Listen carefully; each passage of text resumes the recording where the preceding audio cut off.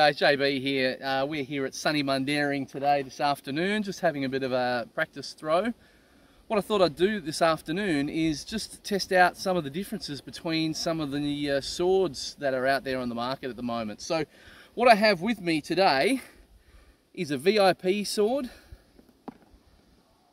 a tournament sword,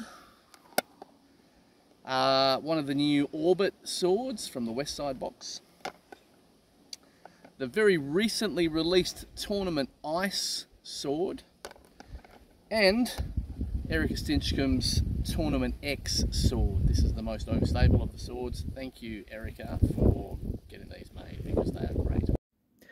Okay, so here's the first throw with the VIP sword. Slight turnover with just a gentle finish there at the end. So we now have the tournament sword, and what you will see here is it is quite a similar sort of flight, although the camera can't show you quite so well.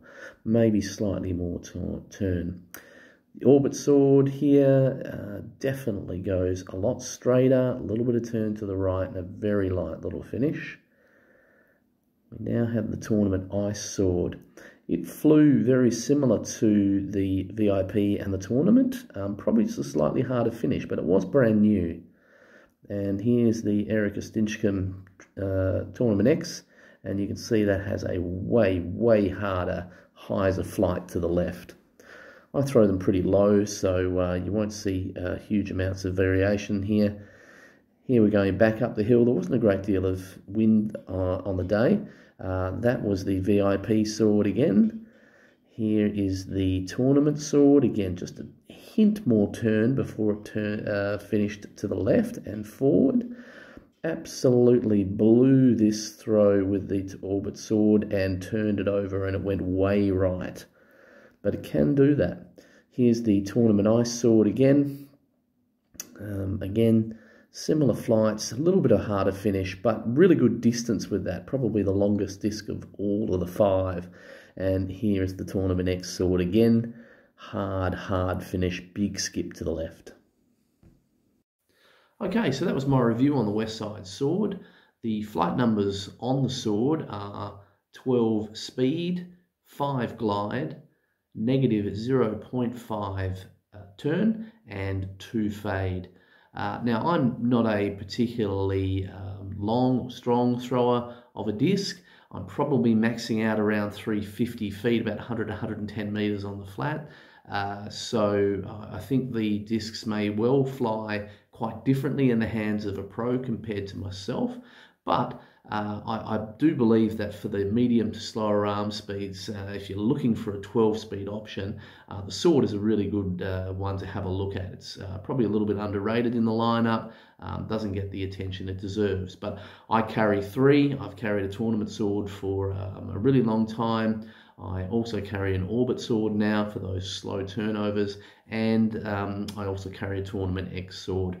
Having a look at the videos, you could sort of see that the VIP and the tournament swords flew pretty close to the flight numbers, in fact, for myself, as did the Tournament Ice sword. But what I found with the Tournament Ice sword, there might have been a slight hint of extra finish, and there's a little bit of extra distance, so it may have just had a slight amount of extra glide, and certainly for a brand new disc, it seemed to perform pretty well and actually went further than the other versions. The Orbit sword, most definitely a lot more understable, but it's a slow turn and a nice sort of gentle finish, and that's really useful as a slightly different variation on what I have already. And the Tournament X sword's completely different beast altogether. Definitely just for all-out hyzers, I used Tournament X swords quite consistently in my last tournament, and I found them to be really reliable. So I reckon it's worthwhile having a look at a sword if you haven't had a look before. You've seen how they fly in different plastics for myself. Definitely the Tournament X sword has a great amount of overstability, but the other ones are fantastically controllable, nice gentle fade as well. which is a really handy sort of driver to have in your bag. So try them out, guys. Hopefully this has sort of given you a little bit more idea on what some of the different plastics do with that particular disc. And hopefully we'll see you out in the course. Be dynamic.